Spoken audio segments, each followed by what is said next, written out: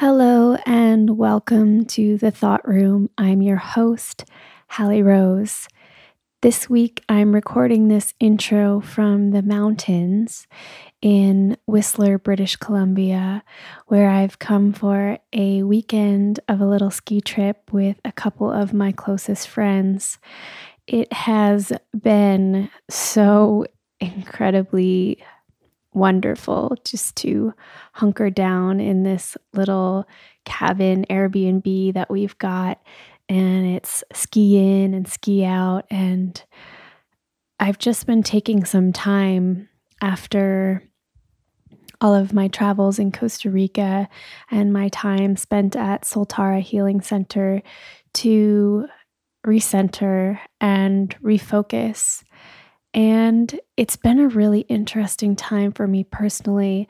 There's a lot coming up in the wake of my time there, just in reflecting and coming into this year. So I have been a little bit quieter than usual, I think, on social media, and just really honoring the impulse to go inward and really be with the emotion and the challenge that's coming up.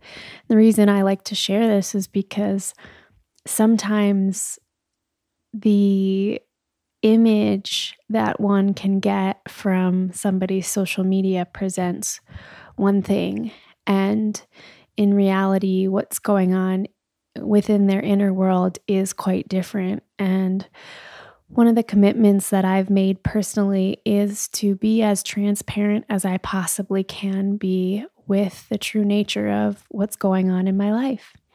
So part of that is to tell you exactly what's going on in my process. And it's been so wonderful and freeing to really just say, hey, I'm having a hard time right now, and to reach out to friends and to connect and to share and to challenge myself to look inward at why and feel grateful for the opportunity to allow my feelings to really come up. And we spend so much time curating different versions of ourselves, and we live in a world where sometimes we need to protect ourselves, and there are appropriate times to really express your feelings, and other times when you have to kind of hold it all together. And so it's so lovely to be in a safe place with beautiful, wonderful, supportive friends, and to just really let everything come up. So I'm certainly feeling raw and vulnerable, and I'm in it, my friends, and I am so happy to share this episode with you this week because I really think that it is also very raw and very vulnerable. This week's episode is with former UK Special Forces soldier Ollie Ollerton.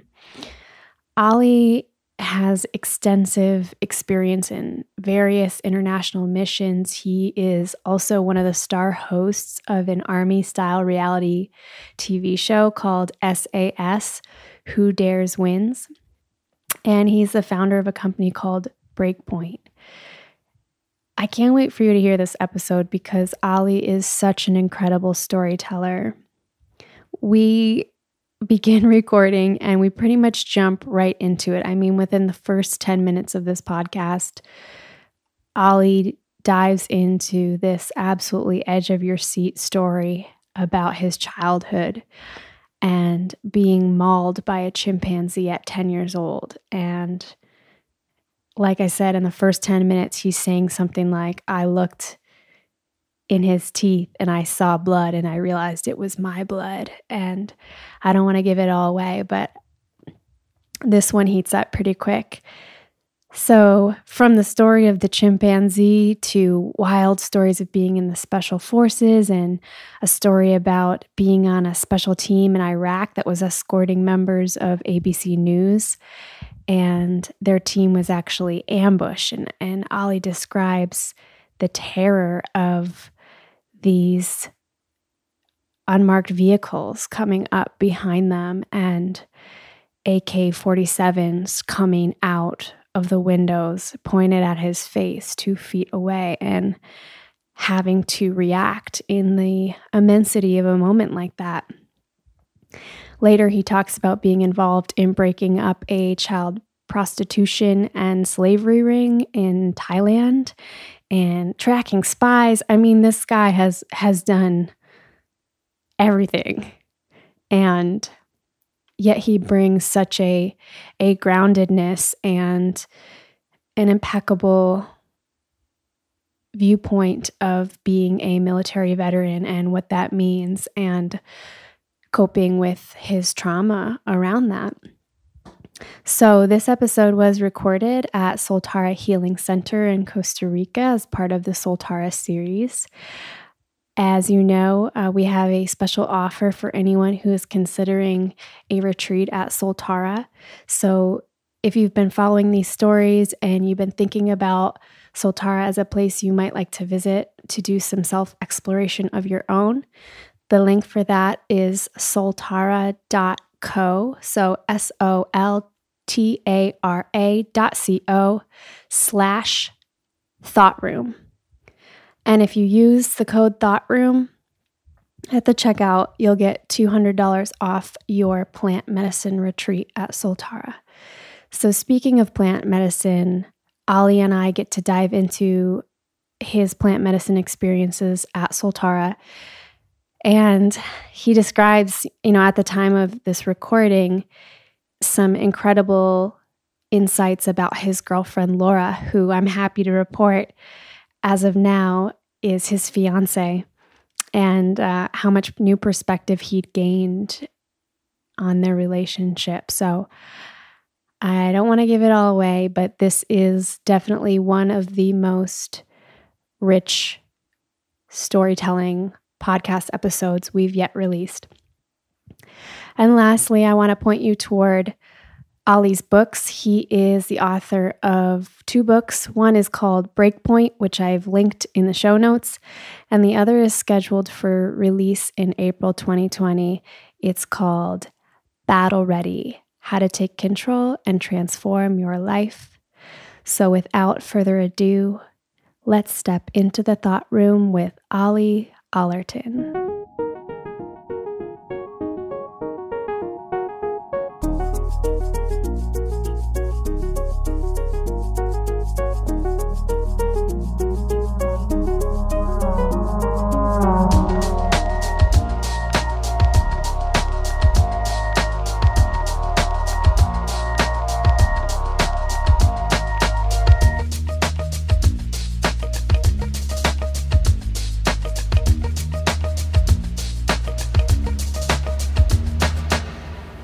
Ollie Ollerton, welcome to the Thought Room. Thank you so much for joining me today. Thank you, Haley. So we are currently at Soltara Healing Center, and you are here this week as a guest. Is that correct? I am, yeah. Yes. And I was really moved to talk to you actually after the group share that we had as a group on Wednesday. And you shared some stories that were profoundly insightful. And I think at this point, I have a knack for recognizing a good storyteller, and you certainly are that. Yeah. Part of what I love doing, or what I love doing with this podcast, is not doing too much research on people before they show up, because I really just love to meet the person in front of me. So that being said, I want to welcome you into this space, and wherever it feels natural for you to begin telling us about why you're here and how you got here. Yeah, absolutely. And thank you for this opportunity to have a chat with you. So where do I start? I've got an interesting story, really. I don't know, a lot of people have got interesting stories, but mine really began at the age of 10. And it was a boiling hot day, and it was our summer holidays. I was at home doing nothing, and there was a knock at the door. And we went to the door, and in comes mine and my brother's best friend, or my brother's best friend, called James. And he comes through the door and says, guys, shall we go swimming? Let's go swimming. And my mum straight away was happy to get us off her hands and said, yeah, go on, boys, go down to the swimming pools. So we got our stuff together and we went down to the pools, and this is in a place called Staffordshire, which is sort of central UK, United Kingdom. And we got down to the bridge that crossed the river, and we saw it straight away. It was the big top setting up in town, and our sort of walk turned into a quick pace, into a jog. We were so excited to get to the circus. The swimming went out the window. And we got down to the big top, out of breath, and we saw the first guy there and said, look, can we have a look around? And he said, yeah, boys, we're just setting up. So, all the animals are on chains, just go for it. And so we went into the big top, and there were certain animals in there. There was, an elephant, there was some small monkeys, and just general bits and bobs, that you'd expect in a circus. And I kind of got separated at that point from my brother and his mate. And I was drawn towards the another sort of entrance into the big top, which was on the opposite side. And I could see something in the haze of the sunshine. I could see something. So I was drawn to it. And as I got to the door, the sun hit me straight in the eyes. And, I was kind of sun blinded for a second. But once that haze cleared, I saw in the middle of this open expanse, this green area was a monkey, a baby chimpanzee. Now, for me, I grew up with Tarzan. I love Tarzan, and Tarzan and cheetah. And for me, I was brought up. This is England, with domestic dogs and cats. That's about as good as you get. So for me to see this chimp there was like a slice of Hollywood. That was my slice of Hollywood right there, and I was drawn towards the chimp. And before I knew it, I was stood above the chimp, and I was looking down at the chimp, and it was looking down at the floor, and it just suddenly lifted its head and it stared at me, and it had these beautiful brown eyes. And it sounds weird, but we connected. It was a surreal moment, this beautiful eyes, we connected, and it was like a moment I'll never forget. And then it looked down to the floor and it picked up a piece of fruit and it passed it to me. And I straight away thought, Jesus, I'm not going to eat that. It's disgusting. So I went through the motions though. I thought, I'm not going to, I'm going to be courteous. And so I started throwing it over my shoulder, and I was going through and it was just a surreal moment, just absolutely beautiful. And it probably lasted seconds, but it felt like a lifetime to me, and it was so peaceful. But then the peace was then broken, almost like a fighter jet cutting through the sky, as I heard this roar. And I looked. Well, it immediately got my attention. I looked in the background, and I could see this shadowed area underneath some trucks. Something was moving, and further noises, and the shadows then clearly turned into what was 50 kilogram thereabouts. I didn't get a chance to weigh it, but it was big. It was the mother of this chimp, and the chimp started making its way towards me. It was fierce. It was growling. It was just going mental. It was wanted to protect its own. And at the moment, I thought, "Yep, I can get away from this. I can run away." It pounced and it jumped. It seemed like 20 foot through the air over the other chimp. And the sky, the beautiful blue sky, turned into blackness as this chimp landed on top of me and pinned me to the floor. And it was absolutely ferocious. It was just, it had one intention, and that was to absolutely kill me and protect its own. And this thing was going wild on top of me. It's like a drummer in a rock band with its arms coming down, beating on my chest. It was, it was trying to bite my face, trying to kill me, I suppose. And it got to the point, and again, this is something that would happen really quickly, but it seemed like forever. And I can remember looking up at this chimp, and I could see not so much my flesh, but I could see like blood dripping from its teeth. And I realized it wasn't the chimp's blood, it was my blood. And I realized that I had to do something, otherwise I was going to die. But in order to do something, I had to anger that chimp further. It would up the ante. But that's the choice I had to make, and it was the only chance of survival that day. So I managed to dislodge the chimp so it fell onto the floor. And it gave me just a couple of inches to pull my knee up to my chest. And then I managed to smash as it came back towards me, I managed to smash the chimp with my foot in its chest. And it hit the floor again. And that gave me a few feet to scurry away. And at that point, it tried to get back to me. And it was just before it got to me, it was caught by the chain. And this monkey, I was stood there, 10-year-old boy, and I was just a mess, an absolute mess. I was dripping with blood. And I was just in absolute shock. The whole place erupted.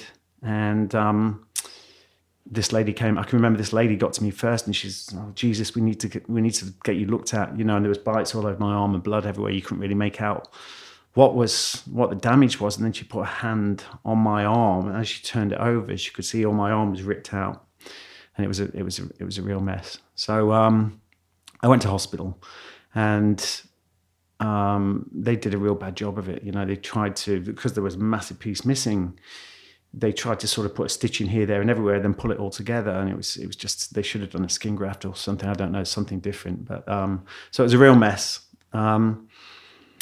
So that was a real traumatic experience for me. But that is something that will unfold during this podcast, this talk, because that chimp never stopped giving all the way through my life up until this point today. Shortly after that, we then went over we used to go to the south of France every year for a couple of weeks. And we went to the south of France for a couple of weeks, probably a week after that incident, and my arm was in a bag. I couldn't go in the water. This thing was trying to mend. And I can always remember my father was we had one of those big static sort of caravans. And my father was pacing up and down. He couldn't find what was wrong with there was a smell in the caravan, and he's putting bleach down the sink. He's changing the bins. He couldn't find it, and then he stops next to me and he goes, "Undo that bandage." And well, he actually undid it. So he took probably a few turns off, and there it was. It was sodden with green, and it was gangrene.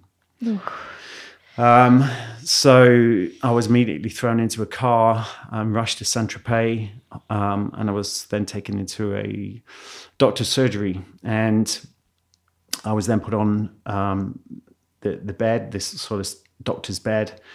And my father had his knee in my chest, and the doctor had my arm extended out. And he had to get a scrubbing brush with ethanol to scrub out all the disease in my arm. And it was actually worse than the chimp. The pain was actually horrendous. I just screamed the place down. It was another shocking experience for me. When that happened, I came out of that in total shock of that experience as well. And then for some strange reason, we were taken into this other room. And it was really palatial. It had paintings, paintings on the ceiling. There was very well-dressed people in there. And my father was introduced to this lady who was very stunning looking, blonde hair, French. And my father was kissing her cheek to cheek. And I had no idea what was going on. And we then left. We went down the stairs and we got to the street outside, and I looked up at my father thinking, I'm going to get some love off this man that's helped with this torture. And he looked down at me and he said, "Son, I can't believe this. I've just met Brigitte Bardot." And Brigitte Bardot, for those that don't know, is the famous French actress. And for me, I didn't have a clue who Brigitte Bardot was. It was just such a weird experience for me. And my father was elated, it's like, so that was that. And that was where that experience at that point was really locked away. It's as we do when we, trauma, the problem, or what we tend to do, what I did is I locked it away and forgot about it, and et cetera, et cetera. But that incident changed who I was. It really changed the dynamic of who I was. And from that point on, it gave me a different outlook on life. I was just, for good and predominantly at that point for bad reasons, for not good reasons. And it set me on a trail of destruction from 10 years old. Not so much at 10, but as I was getting into my later years of sort of 12, 13, I was chasing danger like you wouldn't believe. I was pushing limits. I was void of consequence. And I got in a lot of trouble with the police that caused a lot of pain to my family, a great deal of pain. And through that time, my mother and father then split up. My father left, which at that time for me, I was just a rebel. My father was quite a Victorian kind of disciplinary father, and for him to leave was just perfect for me. And that's for me when the gloves were really off, and I went wild. And that's another story in itself, and I won't delve too much into that today. But from that point, I got into trouble with the police. My mum was so supportive, and I'll never forget my mum for that, because she was going through such emotional trauma with my father leaving. She had 3 kids, a big house, and no support from my father, financial or anything like that. And at that point, I'll never forget that. And this is what I see as sort of true sort of love, is the fact that through all that trauma she had, her selfless love was for me, and she then put her hand down for me, and she showed me the way, and she channeled all that energy and direction into sport and cross country running and athletics and etc., and really got me back on track. And I'll never forget that. And that's really sort of led me on to joining the Royal Marines. At 14 years old, I was adamant that I was going to join the Royal Marines, which is the UK military, which for 14, is quite profound to actually know what you're going to do. My son's 18 and he doesn't know what he's going to do yet. So I was there, I was set. For me, it was the military, it was the Royal Marines, which I then joined. And after 32 weeks of basic training from 18 years old, I passed the course. And I was very proud to be a Royal Marine. I've got everything that I wanted. I did my first tour in Northern Ireland, which was quite an experience for me. It made me grow up a hell of a lot. It was my first sort of introduction to war. And then after we came back from that, we then got called to go to Operation Desert Storm, which was in Iraq. Again, that was everything I should have wanted. For me, I was still that crazy, wild teenager that wanted to chase death. It was an unhealthy habit, and it just for me, I wanted to fight every day. I wanted to be at war every day. I wanted to be on the front line, and I got back from Iraq, and it kind of went into not the normality of being a soldier, which isn't all about fighting wars. It's being, back home. It's going through training, exercises, all that kind of, and I found it so boring. And it wasn't enough for me. It just wasn't enough. And I was going to leave. And I went to see my brother pass out. He joined the Navy. He passed as a pilot. And I saw my officer there from when I was in Iraq in Desert Storm, and I told him, look, I'm going to leave. It's not for me.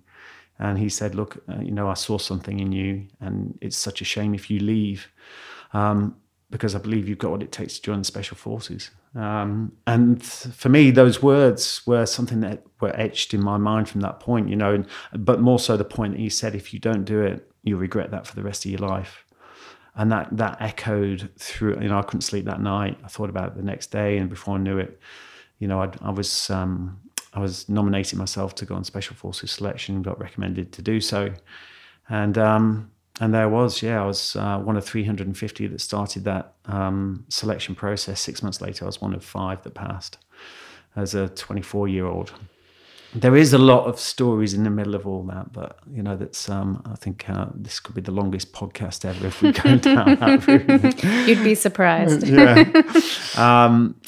But again, for me, I then joined the Special Forces. I joined my team, and it was just like to be that small percentage of someone that this is something that if my officer hadn't given me that confidence to take that first step on that first day, I'd have never have done that, because I just didn't believe that I had I didn't have belief in myself to be able to do or pass that course. But even after joining the Special Forces, it wasn't, it wasn't enough. It really wasn't enough, and I just couldn't figure that out. I should have been happy. This is a boy's dream. and I was there. I had all the toys in the world that you can ever imagine, and as a young boy would ever dream of. And it just it didn't connect for me. So from that point, I eventually left in 2000 the Special Forces and did some work in and around the UK, and then went to, if everyone remembers, the statue falling in Firdos Square in Baghdad, which was the Saddam Hussein statue, and it was apparently the end of the war. It was the liberation of Iraq, and it was clearly not that. It was really the start of the war. But I went out there as a contractor, and there's a long story. Do you want me to delve into this? Because there is some power in what I say here, and I really think it's important for me to get this across. Because, I went out to Iraq, and initially I was working for ABC News. I was their protection team. I was a team leader. I had a 6-man team out there, and basically we would go to areas where they would want to do a news story. We would have to make sure that we did all the security checks. If something went wrong, we were there just to provide that safe umbrella around them and get them to safety, et cetera, et cetera. Now, because the statue came down in Firdos Square, it was this perception of a low level of security. They thought the war was over, and obviously, as we know, it wasn't. Now, security, we were expensive, really expensive. And any company, security doesn't create revenue for a company. It's a cost. So anytime they can downsize, they'll do that. Now, for me, I'd given up everything to go out to Iraq, as everyone else had done. So the thought of me losing that contract was just too much to even comprehend. And one day I got called up to the ABC Bureau Chief's office to look at a job that I had to do, or we had to do over the next couple of days. And that was to bring in the new ABC Bureau Chief from Jordan. And I then asked what the job would entail, and we've got to pick 12 people up, we've got to bring them to Baghdad, and blah blah blah. Now, my next question was, how many people can I take? Thinking that I would take pretty much the whole of the team, near enough, and I was told that I could take one other. Now, that you don't need to be a military tactician to understand that that's the wrong ratio. You would have 12 people looking after 2, but anything I said would not change that dynamic. That was what I had, and that's what I had to deal with. And, I didn't want to upset the status quo, but one thing I did want to do is I wanted to meet the new ABC Bureau Chief coming in, because I knew his top line job was to downsize and assess the need for security. So I wanted to be the man that met him, to see if I could convince him otherwise. All that day on the way to Jordan, it was a long, long drive. It's like 14 hours in I was in a soft skin vehicle. That means bullets come through. It's not armored. And all that way on that drive, I had a long time to think. And I'd thought about how I could change things in my life, how I've managed to change the dynamic of things in my life to suit the outcome that I want. And how have I done that? Special Forces selection, joining the Royal Marines in the first place, a whole list of events. And there was one underlying theme, and that was a positive frame of mind. And I always visualized with massive amounts of creativity the outcome I wanted. It wasn't about the journey. You can't affect the journey, but you can visualize on the outcome that you want. And I would lose myself in that. So anyway, I'm sat there thinking all the way to Jordan, and I had a number 2 with me. And we get to the Intercontinental Hotel in Jordan, and we sat there at the bar. The client's not coming in till the next day, and I said to my number 2 at the bar, we had a beer, and I said, "You know what needs to happen tomorrow?" And he says, "What?" I says, "We need to get attacked." And he looked at me like I was crazy, as you would, and I laughed as well, and I said, "No, if we get attacked tomorrow, we get these guys out of that. That's going to keep the contract. We're going to keep the contract. That will justify our value and justify our need. And that's what needs to happen." And then I went into very specific detail about everything I've been thinking about. And I mentioned, tomorrow we're going to get here. We're going to go to the border. It was always traumatic across the border. We're then going to get to a place called between Fallujah and Ramadi, which was still a hot spot at that time. It was a crazy hot spot that you had to avoid. We're going to get there. We're going to be attacked at speed. We're going to be ambushed. And I went into so much detail. I talked about the bullets going down, and as the bullets are going down, I can smell the cordite from the bullets. I'm using all my senses. Like I can smell the cordite, I can, touch every sense I was engaging through this story.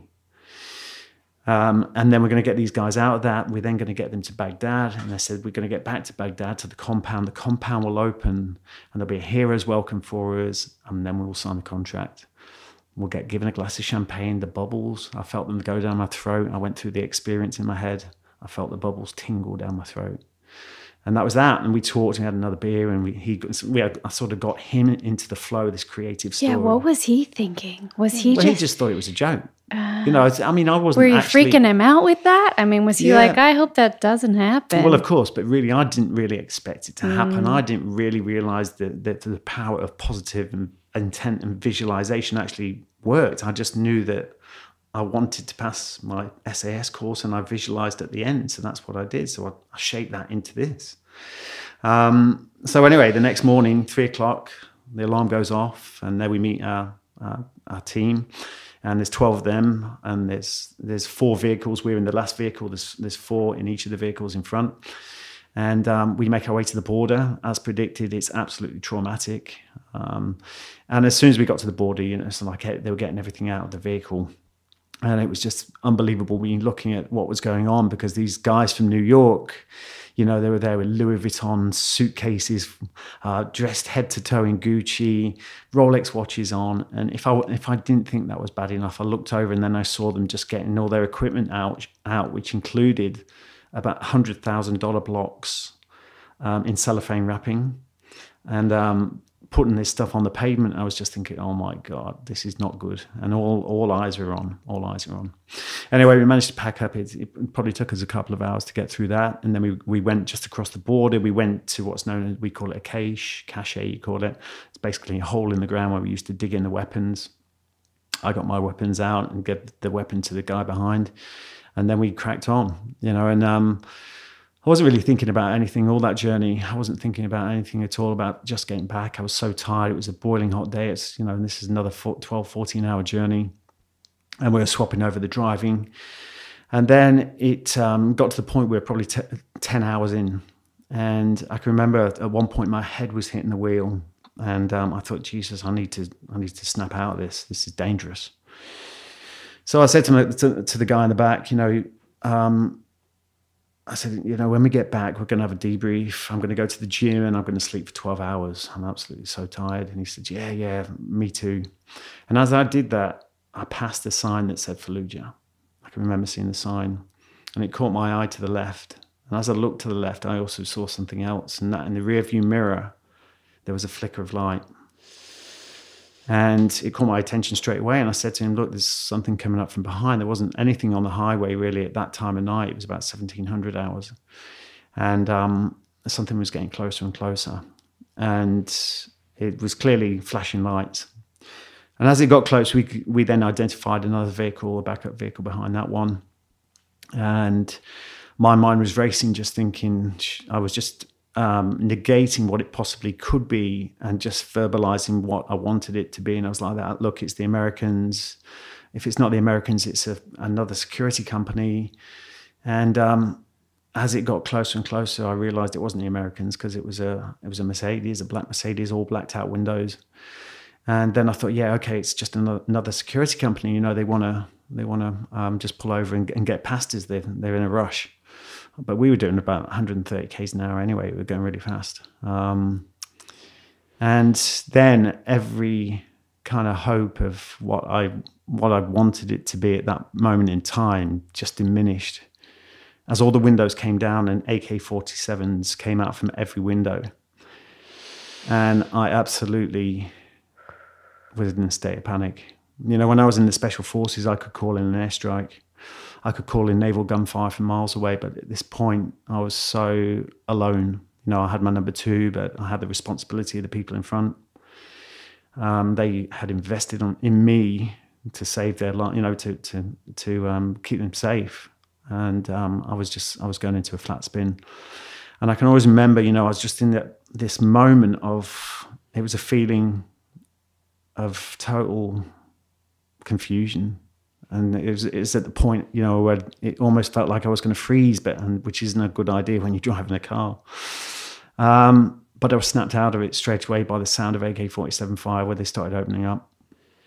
And the bullets were starting to come over the top of the car, it was warning shots initially.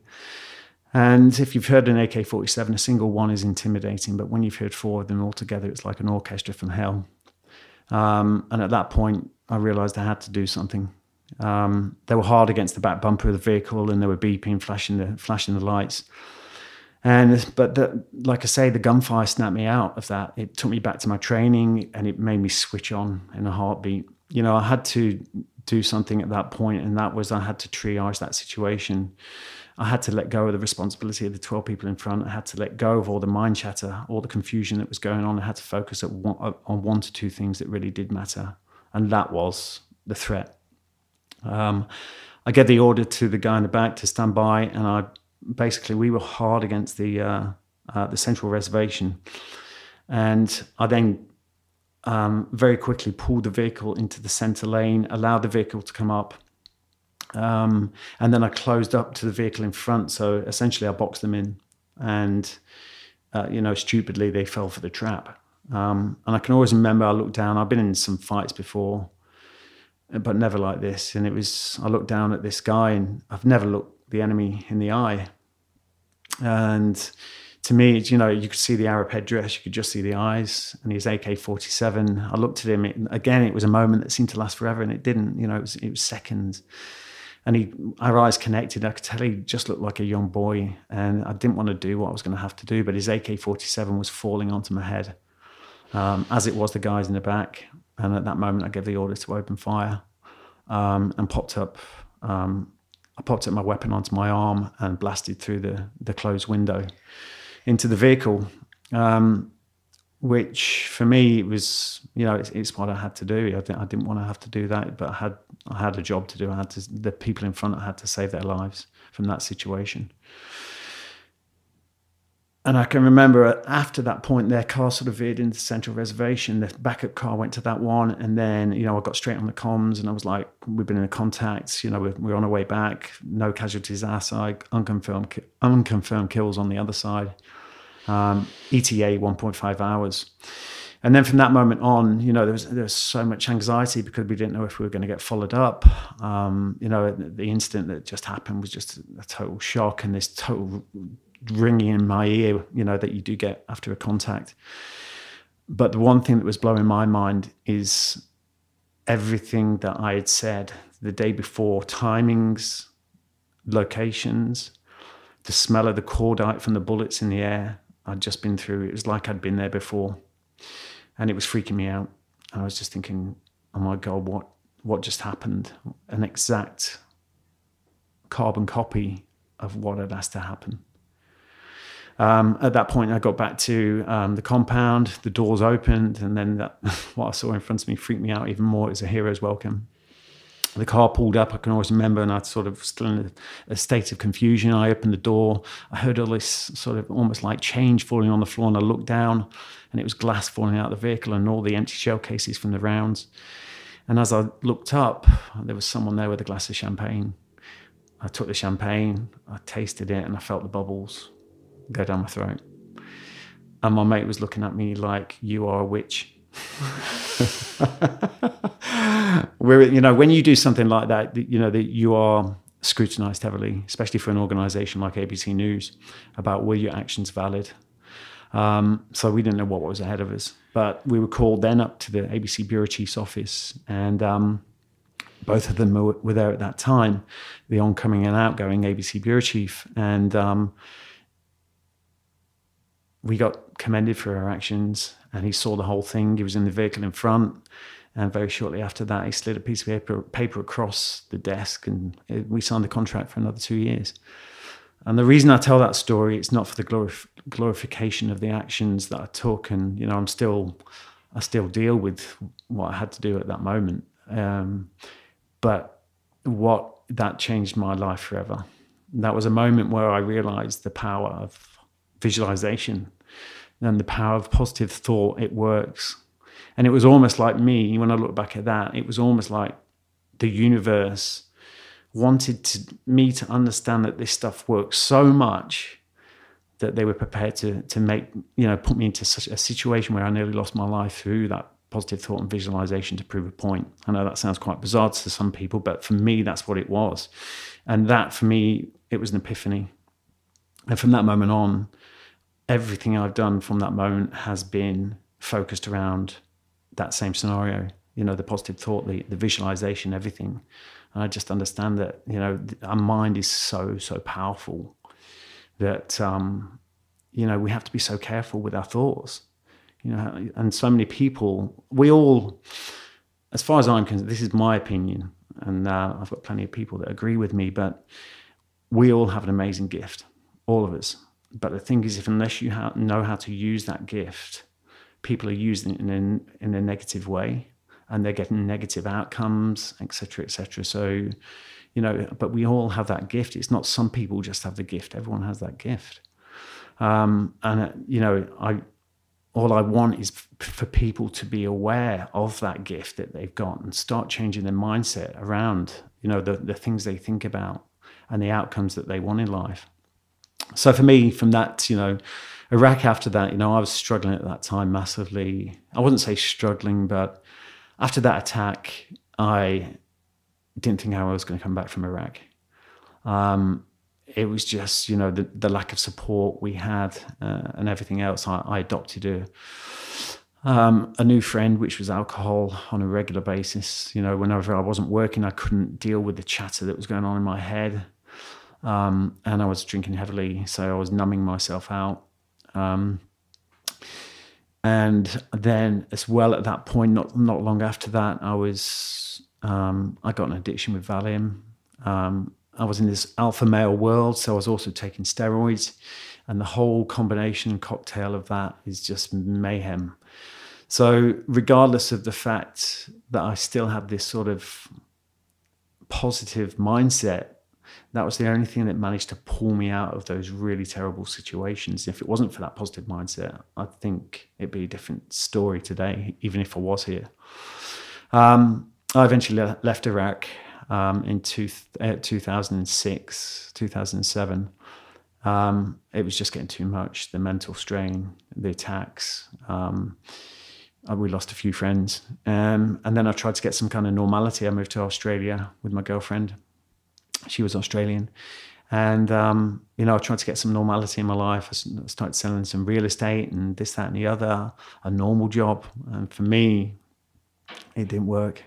It wasn't enough for me. I needed more. I still had that stream running through me from that, as a child, from the chimp attack. I still wanted that danger. And something struck my attention at that point, and that was something that was I wanted to be part of. And that was an organization called the Grey Man. And the Grey Man was set up by a former SAS commando from Australia. And it was basically helping kids escape child slavery and prostitution. So I immediately I joined that team, and I found myself shortly after that over in Thailand. And we were busting kids out of child prostitution and slavery gangs. We were basically releasing them from the cartels. And that for me was the most amazing thing ever. I stumbled across something there that I never knew the power of. And that was the fact that, basically there's satellite camps all the way across Thailand, between the border of Burma and Thailand. And 1.6 million kids a year are sold into slavery and prostitution, sex slavery and all kinds of stuff. So, which is phenomenal. I never got a hug from my dad. I've known about that as a kid. These kids are sold by their parents into that world, knowing the kind of things that can happen to them. It's shocking. And for me, I wanted to be an effect on changing that, trying to change that. And we had a pretty good run as well. We were basically, the cartels would come up to the camps, they would recruit them, they would then leave, and then shortly afterwards they would be taken down to the brothels, fishing villages, and et cetera, et cetera. So we had to get in there, and between that time process them. They were then taken to an orphanage, and then we had donations coming in that would pay for their schooling, et cetera, give them a normal life. Now, something happened there which was such a shame, because our organisation was so proud of what we'd done. We had a real good run and a bust. There was 22 kids. It doesn't sound like a lot in the 1.6 million, but it was in the whole scheme of things. And they, unfortunately, while we were still in country, they put it in the media. It went all over the world, which was great initially, but then the US State Department got hold of that, and they got hold of the Thai government and said, look, we pay you millions of dollars every year to prevent this from going on. You do nothing, and we're reading the paper here. There's a 4-man team gone in and done more than you've ever done. What's going on? They immediately retaliated and basically said, look, there's no problem as such going on here. This organisation you're talking about is totally bogus. They're just taking donations and putting it in their own pockets. I'd actually spent all my money from Iraq to self-fund this, so that it's from my pocket. But what that meant for us is there was a manhunt then for us. We were then chased out of Thailand. We had to escape across the Burmese border, and I eventually made it back to Australia. And the whole thing had to be closed down, which for me was hideous because I'd invested everything into this. But one thing it left me with, which was so powerful, and that is how the wealth in helping other people not as fortunate as you, or not just as not as fortunate. When you help someone else, I think we've lost the power to do that. Everyone's so sort of wrapped in their own silos nowadays that everyone's, sort of, they want the most, Instagram followers. They want, everyone is so competitive that we've lost the power to help each other. And the power and therapy in that is just amazing. So for me, the Royal Marines didn't do it. The Special Forces, I couldn't connect, which was bizarre for me. But doing this, it connected. And it was like the most humbling thing I'd ever done. So it left me with some real powerful tools, I guess, to go into the world. And that's, at that point, I'd lost everything at that point. Which was a crazy period after that, but I finally got myself on track, got myself a job, a decent job, kept myself in one piece, and it was, a normal job. And again, I was working in oil and gas, and it was just so mundane. But all that time I was thinking how I could use this experience and this newfound sort of power to help others. How could I use that? So that was really where the concept of my company came up, which is Breakpoint. And my mission statement for that company is to create a globally identified brand recognized for the positive growth and development of others. And that was really that was sort of my heartbeat from that moment on. I had this dream about, I visualized again, I visualized about creating that company, how I could help other people, and feeling that was so much therapy for me. That was the best therapy in the world, when you can help other people and change the dynamic of their lives to a more positive and productive one, and certainly one that saves kids from prostitution and slavery. Absolutely did me so much good. And I then came back to the UK, which I said I'd never do, in 2014 with this dream of starting that company.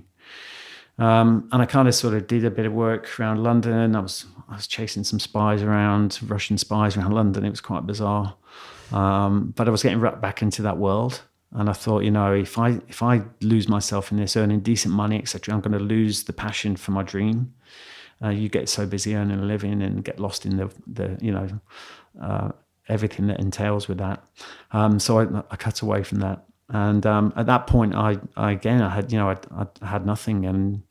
But what I did have is that those experiences that gave me the toolbox to be able to then put into practice what I needed to do. I locked myself in a house for 2 months back in England.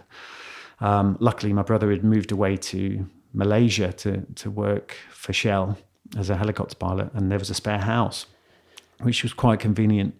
And I sat in that house for 2 months. I couldn't get any money from anywhere because I had no credit rating in the UK. And so I couldn't get loans for my business and et cetera, et cetera. So I reverted to my experience in Baghdad, the visualization, the power of positive thought. And I thought, I am going for this. And I did everything, every morning affirmations. I did a contract to myself. I meditated. I didn't watch TV. I still don't really watch TV or buy newspapers, but I didn't engage with the outside world as such. And it was a boot camp. It was a mental mindset boot camp to create the dream. And that happened, that kind of lasted for 2 months. And I was there, into that 2-month period. And I had my family my family saying to me, come on, this isn't working. You need to get out there. I was 43 years old.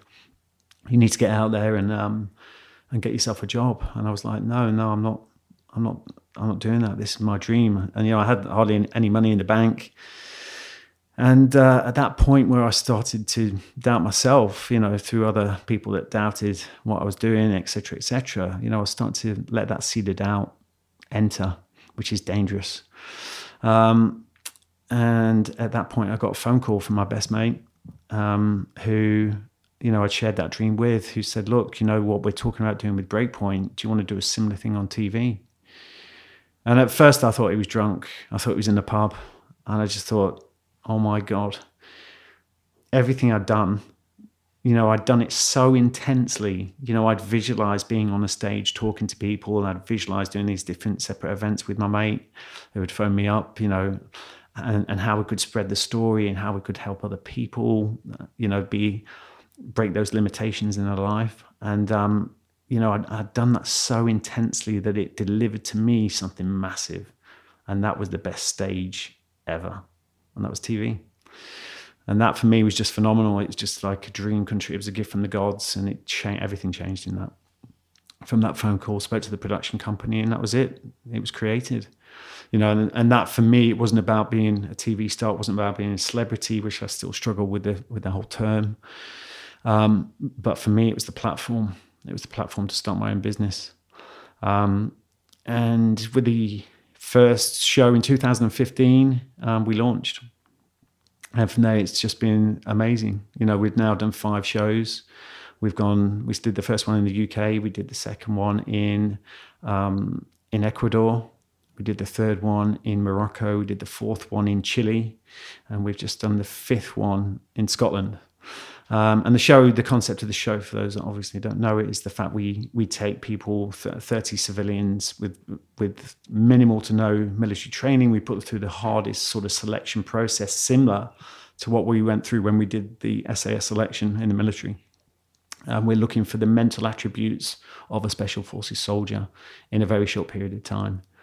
And it's extremely popular. It's definitely very popular in the UK, and it's now got global sort of recognition. We're going over to Australia now to start filming for Australian TV. But for me, again, that show is the backbone of creating my dream.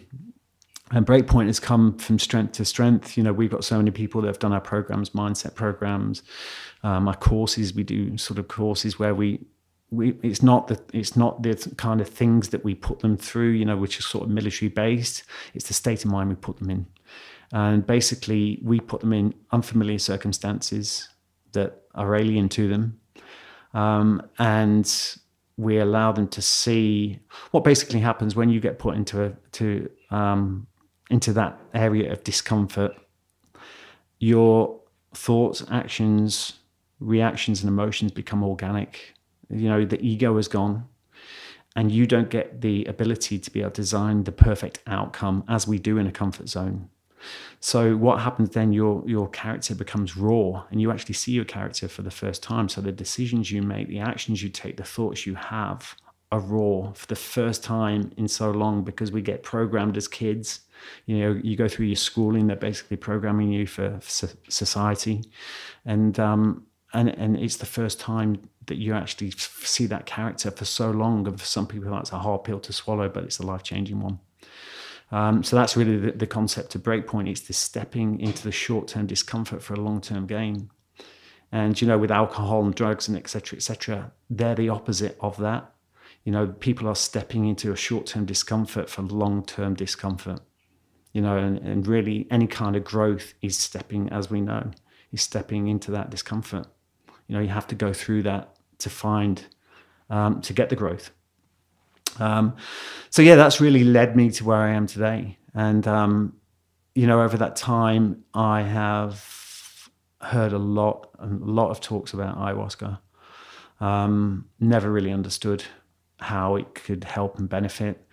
And then I think it's just through the power of social media that, has switched me on to how that can help people, how it is helping people to great effect. And also for me, my girlfriend from Australia, she was a psychologist, which was greatly helpful at the time for me. But she's the one that's switched me onto this because she's doing a lot of studies into DMT for veterans. And she went off to Spirit Quest in Peru recently, and she just said, you need to go and understand what this is all about. So really, she's the one that sort of fed me in the direction. And I was going to go that way, and it's, what it's like. You put the energy out there, and you get what you're looking for.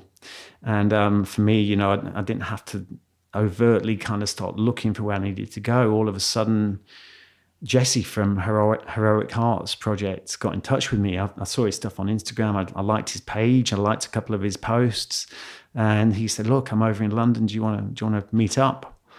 And that was the start of that. I met Jesse and I sat down in the cafe with him, and just the words he said, it just made my hair tingle. It was like, "Look, we've got a retreat happening in December. Would you like to come?" And I just thought, oh my God, I don't say that stuff is weird anymore. I was at the point where I used to go, wow, that's weird. It's not weird. The opportunities are all out there. You've got to line yourself up. As people think, I've got to line up the opportunities. You don't need to. You need to line yourself up with the opportunities because they're there already. So for me, that was just amazing that I had this opportunity, and not only just to go as an individual, but join some other veterans. And also he said, have you got another veteran that you'd like to bring with you? Which was amazing because I knew straight away I had one guy that works with us at Breakpoint that I know had been through a fair bit of trauma and was still going through it. And he was the perfect person to bring. And that's why we're here today. Wow. Wow, what an incredible trajectory. Yeah. An intense path for sure. Yeah. And it's been really unique this week. I mentioned this before, but having a group with so many military veterans. We've got some from the UK, some from the US, and some from Canada. And the dynamic of the group, as I was mentioning, is very reverent, very focused on healing this week. And it's always, the groups are always focused on their healing, but there's a thread of inner quiet and introspection that I see occurring this week. And yeah, I'd love to know more about what that's been like to be surrounded in this sort of an environment with other veterans.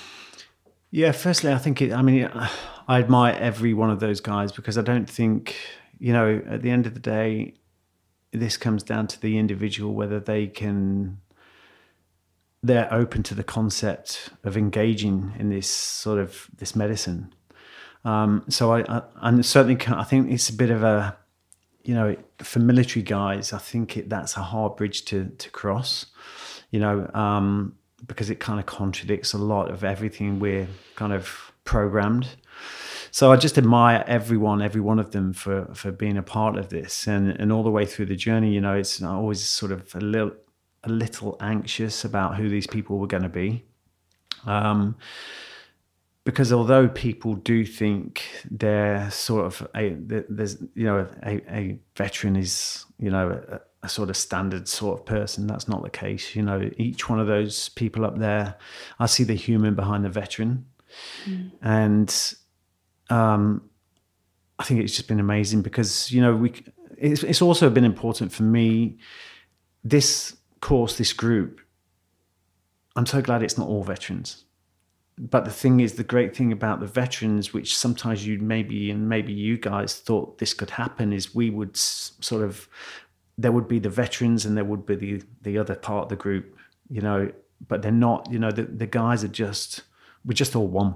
We're just all one. And it's so powerful to know that, these guys are humble. They're not, there's no one with massive egos that, which you usually get a lot in the military. So just to hold down and being here with my buddy from back home and knowing his story is just really powerful. It's just amazing. The level of depth in the sharing was palpable. I mean, I even spoke with the facilitators afterward, and I myself was crying during the sharing, because it was just, I felt like I was experiencing the emotions in that room that came from life experiences that I would never get to have. So to hear somebody speak that I had actually been sitting next to in ceremony the night before say something like, very casually mentioned, I've probably killed the most people in Canada, the country that I came from, and like sitting with the weight of a statement like that, it opened up a new level of empathy in me for what's really happening, and what our veterans, really anybody who's in any line of service, police, doctors, nurses, the amount of space you have to hold when it comes to emergencies. I have profound respect for that. And going back to your story, you really had kind of I don't want to project here, but it sounded like a life turning point with your story about the chimp and how you've been able to see that in a brand new way. Is that right? Yeah, correct. I mean, my intention, I have a fair few intentions, but although in the last few years, I was a very different person back in 2014 and prior. And it's always been continuous improvement every day. But I gave up drinking, which was amazing for me to be at the power of doing that. Has changed so much in my life. So I've already done a lot of work, and I'm back. I've created more in the last 5 years than I have in my life. So for me, my intention, but however, although I have got that stability now, I still feel that destruct button is close. And I do feel that, if something happened quite drastic, as things do, people die in life and et cetera, et cetera. If something like that happened, I feel that would be my escape. And that scares me. So for me, my intention was to be able to get rid of that destructive mechanism within me. I wanted to get rid of that. And I also mentioned to the shaman that, I felt like I had to revisit the chimp.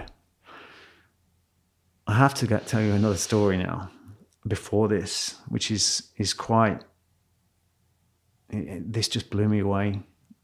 But again, anyway, let me tell you the story. But, I from that experience as a kid, 10 years old, I locked that away and it didn't really, that was it. It was gone, locked away in a box. Forgotten, never really appreciating the damage that it had done. In 2011, I was overseas, here, there, and everywhere. Just my life was still mayhem, although I was doing some great things. And a friend of mine that I joined the Royal Marines when I was 18 with, a guy called Troy. I said, look, I'm going back to the UK. I was going to go back there, see my son. And he said, oh, mate, let's meet up. He said, I've got something to tell you. I went, okay, tell me. And he said, no, I'll wait to see you. I thought, oh shit, what have I done? And I got back to the UK, met him in the bar, and he says, "Oh, it's great to see you, but I've not seen you for ages." We gave him a big hug, and he says, "Mate," he says, "I've got a story for you." I said, "What?" He said, "I've just come back from Afghan. I was not long back from Afghan. He was not long back from Afghan. He was a colour sergeant, so that meant he was in charge of quite a large group of guys, and he was basically struggling over there to get equipment for his guys to carry out operations, and that was the vehicles.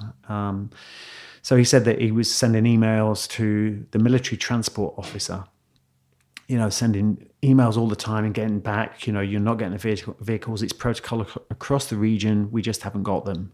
I'm telling the same to everyone. This is not just because of you. And he said to me, he says, "You know me, Ollie." He says, "I don't take no for an answer." So I went to Camp Bastion to go and see him. And he said, I walked in there. He said, I got past the RMPs and managed to get in his office. And he said, "Who are you?" And I said, "Look, I'm Sergeant Robson. I've been sending you the emails." And he said, "What are you doing in here?" He said, "If you don't leave, I'm going to call the RMPs. You'll be arrested. Go." And he starts trying to argue. And he says, "Go, otherwise what's going to happen?" And anyway, he's starting to walk out the office, tail between his legs. And suddenly he says, "Before you go," he says, "do you know a guy called Ollie Ollerton?" And Troy stops in his tracks and he turns around and he says, "Do I know Ollie?" With a question mark, sort of smiling. And he says, "Yeah." He says, I can't believe you asked." He said, "I joined the Royal Marines with Ollie." Now, the Royal Marines are quite a small group. The military in the UK is very small. So this guy probably asked every Marine that he had bumped into. But this day he'd struck lucky. And he said, yeah, I joined up with Ollie. We went to Northern Ireland, went to Operation Desert Storm together. Then shortly after that, he joined the Special Forces. And I never really saw him a lot after that. And but we still kept in touch. But yeah, he's my best mate. And he's sort of, and he says to this officer, he said, why are you asking? How do you know Ollie? And he says, I've been looking for that boy all of my career. And Troy thinks, oh God, what has he done? And he says, I was with that boy when he got attacked by a chimpanzee. Wow.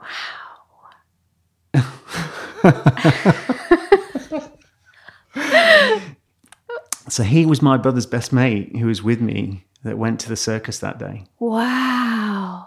And Troy went, oh my God. He says, the chimp. And he's like, Ollie's told me the chimp story. He says, yeah, I was with him that day. He got savaged by a chimpanzee. So he was like, oh my God. And so they're chatting and laughing and talking about Ollie and, all this stuff and having a laugh. And just as Troy is about to leave, he goes to shake his hand and the guy pulls him in and he says, where do you want those vehicles? Wow.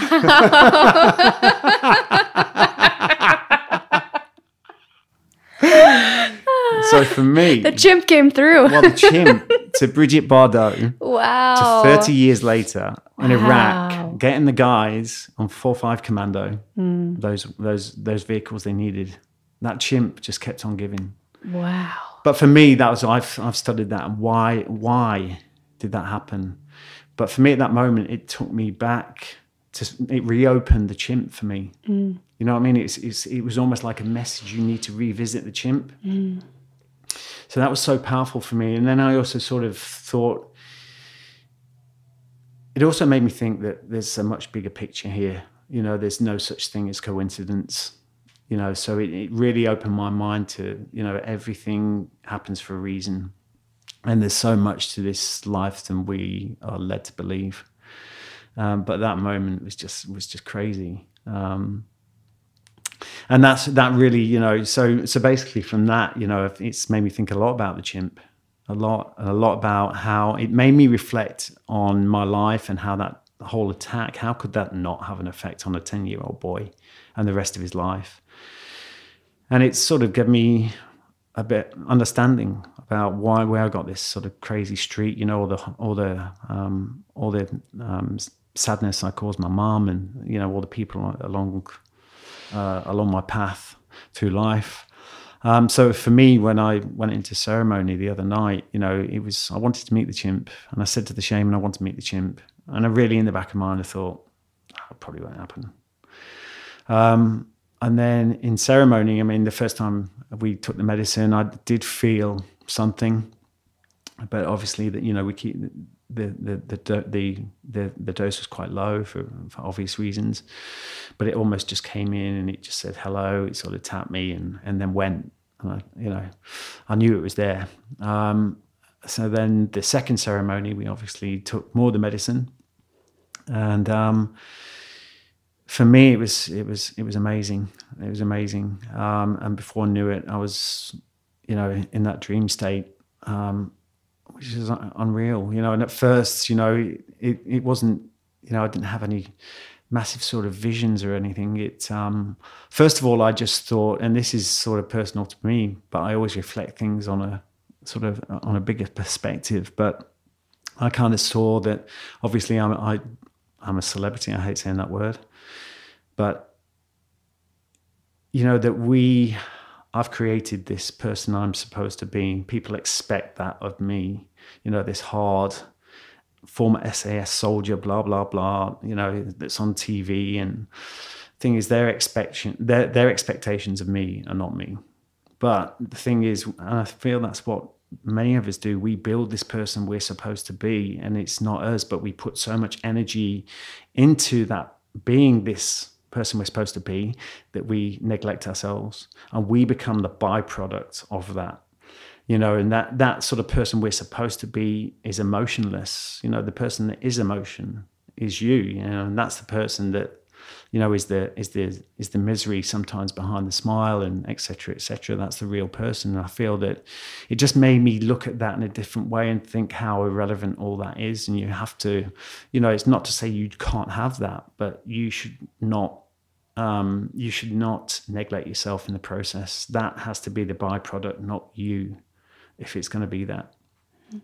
So it really it was a lot of reflections and observations going along that way. And, you know, I got to the point, you know, then the shaman came round and they sang, and that was amazing.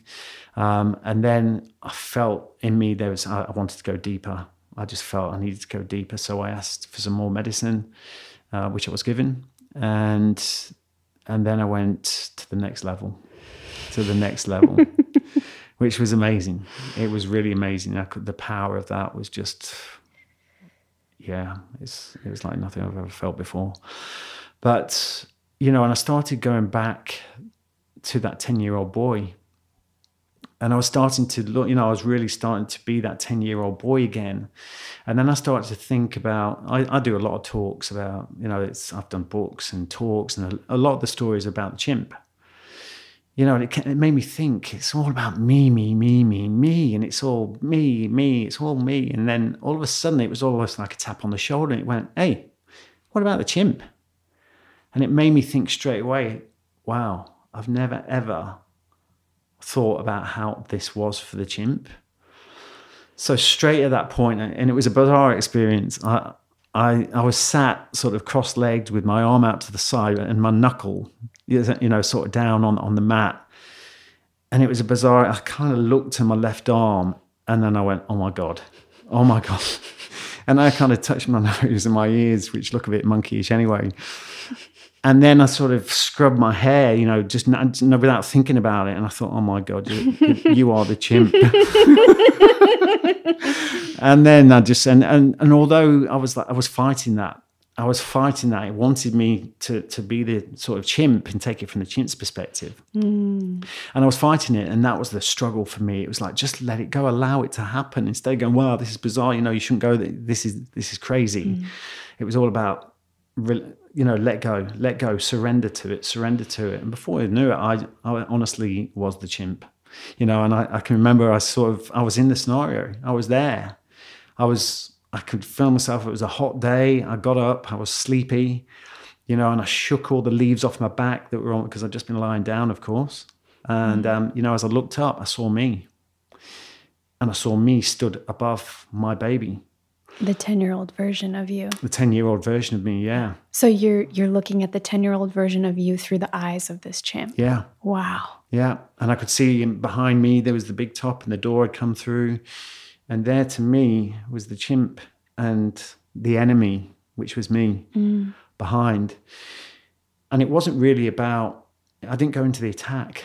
I went through what was going through that chimp's mind, you know, how it looked at me and that situation. And that was the fact that, you know, our basic human drive is evolution of the species. Regardless of how you want to, you know, frame it, that's what drives us. And that, to me, I saw straight through the eyes. It was almost like a computer screen. It was like going threat, you know, threat to my species, threat to my baby, and danger. It was like, and I was raring up for battle, you know, in a split second. You know, before I knew it, I was on the mat and I had both fists in the floor, you know, and I was making noises. So you were having like this full-on physiological response to being the chimp whose baby was threatened. Yeah. Like, did you feel like your adrenaline was going and your heart? Yeah, absolutely. Wow. I was preparing for war. Wow. You know, and that I actually let out that roar that I heard. And, you know, afterwards people said, we heard, you know, the guy that sat next to me said, I couldn't figure out, but you were some kind of animal. And then obviously when we shared afterwards, he went, man, that's when you were the chimp. You know, I let that roar out, and that was the roar that I heard, which caught my attention. Wow. And I didn't really go a lot further to that, but all I was thinking in my head, I was the chimp, and I was going, I'm going to come and kill you. I'm going to make you stop. I'm going to stop you from breathing until I can get my baby and get it to safety. And that was going through my head. And then it made me really respect that chimp about, you know, and that female chimp, that it was this selfless protector. You know, it would do anything to stop me threatening the life of its baby, of its species. And from that moment on, you know, I could have easily then gone into the whole attack, but that, for me, at that point, didn't seem of value. I don't know if I just didn't want to go down that path because it was probably a little bit too traumatic. But what I did do, it then helped me reflect. Straight away, I was able to look at every situation, every bit of trauma in my life, and take it on a bigger perspective, not as the victim. Because when we've got this victim mentality, we feel very subjected. And it helped me look at the situation as a whole and appreciate and understand everything about that situation. But then it went, you know, and then I reflected on, you know, the attack I talked about, you know, on the highway. That was the epiphany for me. I was sat in the driving seat of the other car, you know, and I was looking through the eyes of the young militia man on the other end of my weapon, my gun. You know, and I was looking up, and I was only a young boy, and I was looking through the window, and then, you know, I just thought these guys were civilians in this car, and then all of a sudden my weapon comes up and smashes the rounds through the first windows. And that was kind of hard, because I've always thought about that situation and whether he survived or not, and I truly believe that whatever happened, you know, I do believe he survived. I don't know, I've just got that feeling that he did. But then that whole thing, then, you know, it then made me, you know, my girlfriend, who is absolutely amazing. She works with me. You know, she's been so supportive of me. It really helped me appreciate who she was. You know, this is a woman that, you know, suffers with some insecurities. And, you know, she was prepared to let me come on this trip on my own because she knew the value. You know, she's prepared to let me go to Costa Rica to do something she knows nothing about with a group of people she doesn't know. But she's prepared to do that, you know, that selfless love, you know, and it made me reflect on that, about how she is with our business and everything else. You know, Laura, she works so hard, and I'm such a, you know, I'm onto her all the time. You know, have you done this? Have you done that? Da, da, da. And she's got a young boy, you know, he's 10 years old, which is quite amazing, because I look at him 10 years old and think, Jesus, that was the same age as me when I got hit by, you know, attacked by the chimp. But it made me really respect her and have so much more compassion for her, because regardless, just like the chimp, her priority is William, not me. I am a priority, but it doesn't become before William. And it really made me appreciate everything she has to do before even, you know, and meeting a deadline doesn't matter. You know, what matters is her protecting her son and making sure he has the best upbringing he can have. And then work comes second after that. And it really helped me empathize And I feel so much compassion for how hard she works, and she's the one. I don't have that burden as such. I mean, she's the one that looks and cares for him. We all live together. But it really, really, and that really made me feel so much compassion. And then I think the whole thing with that experience was compassion. So much compassion and understanding for other people. So it's profound for me. Profound. And there was a lot of so many things, but so many observations. That the visual was the monkey. The visual was again sitting in that car. But there was so many other messages in there. Like my company Breakpoint. I came up with the concept of Breakpoint. People told me I shouldn't have that name because I'm from. I'm ex-special forces. Breakpoint, it sounds like you're breaking people, when it's quite the opposite. I just knew the concept of Breakpoint really felt what I'd gone through in that session. And it's what we all have to go through. We have to go through that short-term discomfort for the long-term gain. And so many people turn back at the last minute of success, of that breakthrough to the development and growth. They're not prepared to cross that bridge, but that is the point of absolute growth. So, just so many confirming messages about I was on the right path, and it was amazing. I'm so excited about tonight. Wow, yeah. Going back in for more. Yeah. I love this idea, and I love what I'm hearing from you and what I'm learning myself about this whole process of working with the medicine. It's been something that's been on my mind a lot, actually, about fear and resistance and meeting that break point. And there's a mentality out there. It's like, well, push through your fear and like bust through it and just like punch it in the face and say no to it. But I was like, well, I've been like, oh, I kind of had this all wrong. It's not about push away your fear. It's about open to it. Yeah. Let it permeate you. Let yourself feel it. And it's heavy sometimes. But on the other side of that, like that's where the treasure is. That's where the treasure is. Yeah. Yeah. And you and I were talking before, because I mean, you've spoken a lot. You've written a book. You're writing another book. But we were talking about stories and the way, I guess, the perception, the spin we put on our stories, that victim mentality or making ourselves a hero, how that literally writes our reality. And working with the medicine here, but then befriending Scott, who's the director here, we had a conversation this summer about my writings, because I shared with you I've been journaling since I was 8 years old, writing every single thing that's happened to me, detailing every trauma with the juicy drippings of exactly how it occurred and how much darkness I felt. And Scott pointed something out to me. He said, you want to be careful with the written word, because it's kind of like a contract you're putting out into the universe. And you're basically saying, I want more of this. And that's that law of attraction, that power of intention that you're speaking about here. So since that moment for me, I've been journaling differently. And it's not that I'm turning a blind eye to what's difficult. It's that I'm choosing my own adventure.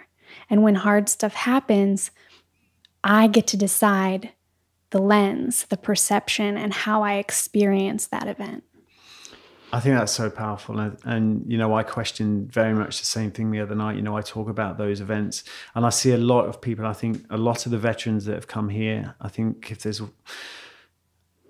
if you're stuck in that moment, if you're reliving that moment by talking about the trauma of the event, you will get more of what exactly as you've just stated.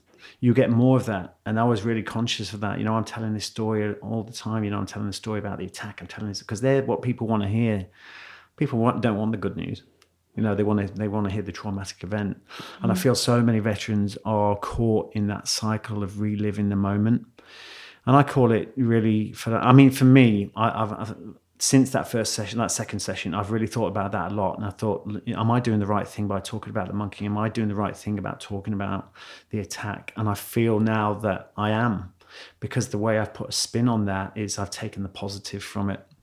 With the chimp, and especially after the other night, I really have taken a positive spin on that.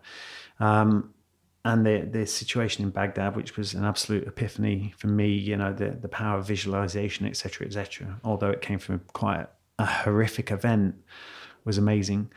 But, when it comes to a lot of, the buzzword is mental health. And I feel that so many, when it comes to veterans, and I don't think it's not just owned by veterans, but people are reliving that. They're stuck in that cycle of talking about the traumatic event, but we have to start dealing with mental wealth. What are you doing to pull yourself away from that and start looking at it in a positive light and start doing things that are creating wealth, mental wealth? And that for me, that is meditation, and that is mindfulness. Mindfulness, to me, people get freaked out about that. You can't, surely you're in the special forces, you can't meditate and all that. It's, that's for hippies, but for me, meditation for me is my focused attention at an intention. And for me, it's stripping away everything that doesn't matter and focusing on the 1 to 2 things that do. Every day I do meditation. Now, we have 70,000 thoughts thereabouts going around our heads every day. Now, unless you find 1 or 2 things you want to align with, you'll be given things to align with, and you will end up with things that you really don't want. But unless you choose, I'm reading a good book at the moment. I can't even remember the name of it, but it's Cybernetics. Have you heard of that book? And it's basically saying that the subconscious is a goal driving mechanism. So it doesn't matter. It will drive towards whatever you think about. So if you are thinking about negative things, it will drive you towards them. And that is that's our survival blueprint. That it's so obvious when you look at it. I look so much at evolution as to where we are today, and I talk about this a lot, and I feel that, people wonder why they feel fear. We talked about fear this morning in the session. People wonder why they, whenever they go to do something, they're within the honeymoon period, they're over it. But, we are, when it comes to human evolution, our minds want us to keep on doing what we did yesterday and the day before and the day before that, because as far as it's concerned, it's kept us alive till today. It does not care if you're happy or sad or whether it's a good or bad experience. It just knows that that's kept us alive till today. So when we want to do something new, we go, no, what is that? It's scared to venture into that because you haven't done it before. So that's why you feel the fear. But once you start to understand that is just part of our humanness, it really helps you to evolve. You then go, look, I know I'm going to get some fear here. I accept that fear. I appreciate it. I understand why you're doing it, but you're not needed at this point. You move it to the side and you move through it. And I also think that people really need to have a goal, because that goal becomes their focus. And then if they have a goal that's big enough, if you don't have a goal, when something happens, you become a victim of that circumstance. But if you have a goal that's driving you, that becomes bigger than the circumstance. But if you don't have any kind of goal, you get lost in that world of being that victim. But when your purpose, and purpose is a massive topic as well, understanding your purpose. When you actually understand your purpose, and that's driven by goals, these small things that happen just become part of the journey. And you accept and appreciate them instead of getting hooked up on them. And it's I study a lot. I look at evolution. Evolution of the species, and I think it's helped me to understand how we work.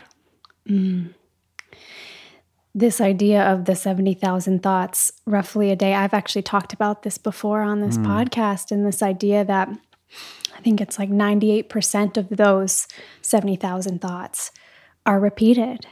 We are such creatures of habit, and then not many people know this because I've actually never shared this story on the podcast, but the name of the thought room came from my first experiences here at Soltara in the medicine space. And I entered what I would call like a cosmic sandbox of blackness. And I was just kind of sitting there in this void waiting for something to happen. And the first thing that happened was I had a thought, like a light bulb, or I sometimes describe it like a drop of food coloring that, just goes out in water. So the thought dripped down into this cosmic sandbox and started to create this essence that I could see. That's not an experience we get to have a lot, is where we see or feel the embodiment of a thought. So I had a thought. I think it was a positive thought. I was going, oh, wow, this is such a cool experience. I'm in this space. And it was like this warmth and this pulsing color and vibration. And it was like being in a Crayola Lego world. And then I had another thought and I was like, oh, actually, I'm a little afraid of this. Like, this is a lot to handle right now, or I feel really lonely. And, the room that I was in, the colors around me became monochromatic and really dull. And I suddenly felt cold and I didn't like how I was feeling. And I had to sit with how I was feeling. And suddenly it was like, eureka, I'm controlling this. I can just choose the thought and then I get to feel good or not. If I'm not conscious of it, it's going to go, like you said, it's the river that flows to the ocean.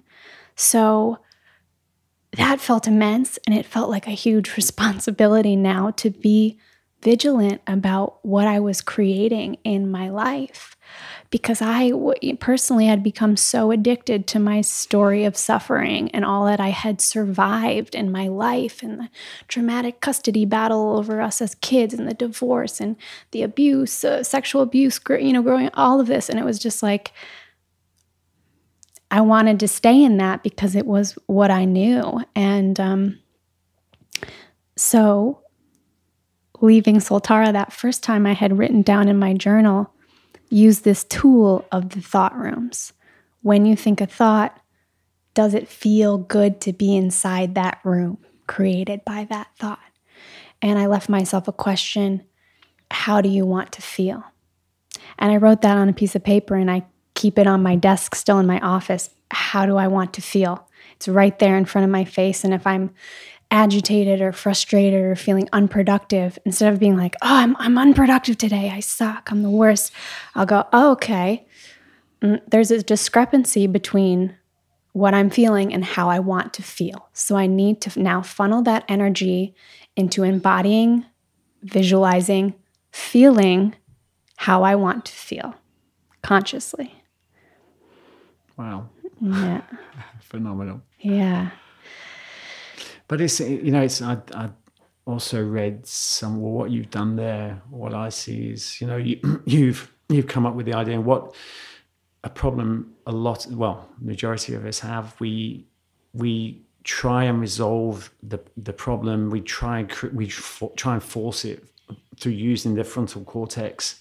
And that's where the ideas are created. And then you should leave time for the subconscious then to absorb that, and then it will deliver. But again, this book, which is amazing, I'm reading at the moment, is it states that even before you go to bed, you set the intention of what you want. Even if it's in your sleep, of what you want to achieve, what you want to do, and don't try and solve that or find the answer straight away. You just ask for it. And it will be delivered. But when we try and solve problems and try and come up with answers, and we try and force it, it doesn't work that way. It has to sink in first, and then it gets absorbed, and then it delivers at some point.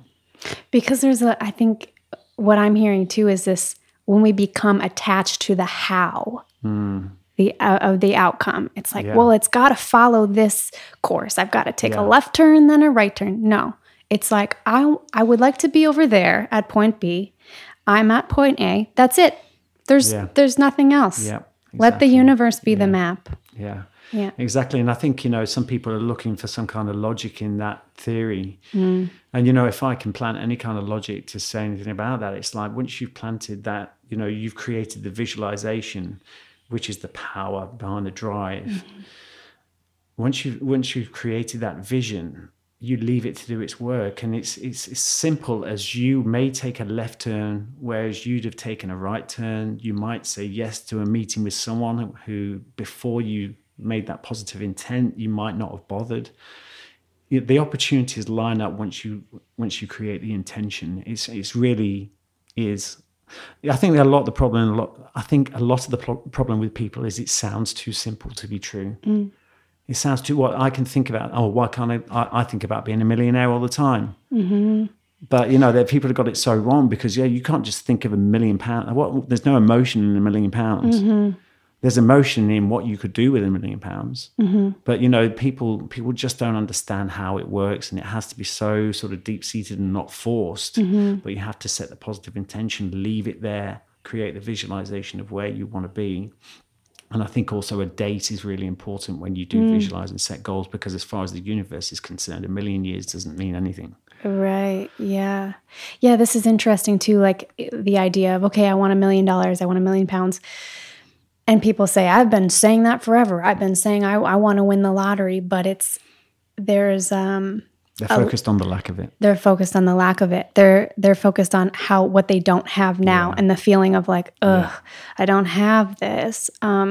So, I mean, I would explain it as vibration. Some people might think that's a little bit too woo-woo, but you could say embodiment. If that doesn't make sense to you, I would say it's about trying to feel as if you already have it. And that's not an easy thing to do. I mean, we're talking of it lightly here because it sounds like you've had some practice and you've seen how it can work, and I feel the same.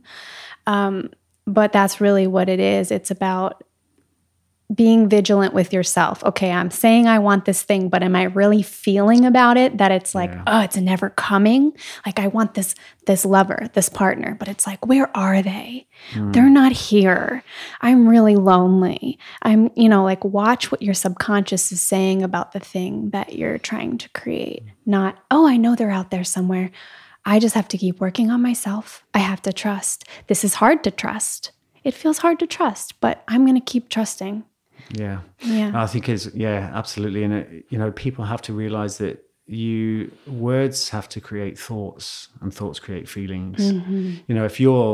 If it's just words with no feeling and emotion, you just won't, you'll just end up with, you'll be stuck with the same problem.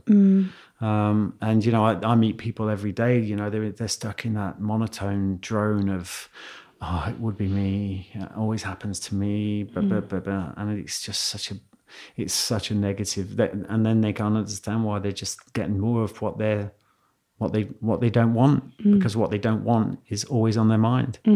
But the thing is, why don't you put what you do want as always being on your mind, and you will get that. It's just a simple equation. It is simple once the car gets rolling, because when you start getting the momentum in the positive direction and you start saying, I just said the other day I wanted a new job, and now that friend over there just told me about this opportunity at their company. Oh my gosh, now I'm excited to stay up all night and redo my resume, or maybe there's some other jobs, or once you get a taste of that and a taste of that feeling, it kind of feeds itself. But it's when you're really stuck that you need to take a hard look inside and really say, what am I perpetuating here? Yeah. And it's ugly sometimes. Yeah. No, absolutely. And it's people are so, like I said before, people go, that's weird. As soon as something profound happens, what a coincidence. But, when they've got to understand, when things happen like that, that's the time you really need to think about what's just happened. What has, really, really live with that moment about what's happened, not just go, they just smash it straight out their mind and go, that was weird. That was a coincidence. And they forget about it. It's gone. But they need to, you need to embrace that moment and really think about the magic of that moment, of what's just happened. It's like these days regardless of who I meet, who I bump into, I analyze, why have I just bumped? It could be just a passing hello, but I analyze why is there more to be investigated with that? And that has changed, that's brought me some massive opportunities just doing that.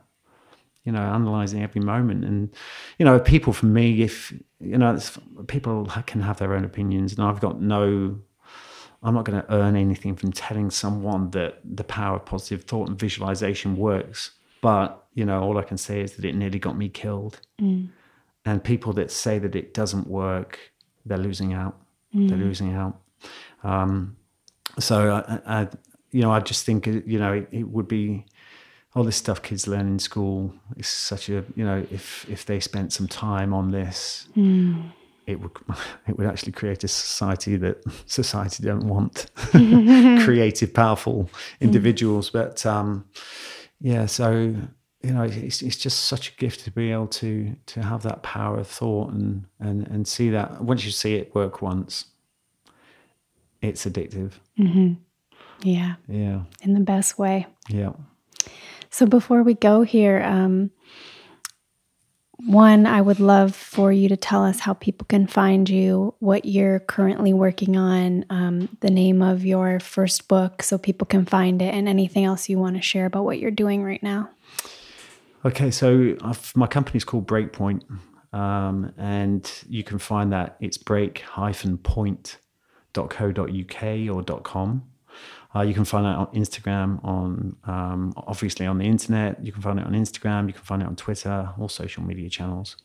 The work we do is basically we show people that they can push beyond their limitations. We break the blueprint. We have some online courses and things, mindset programs, etc.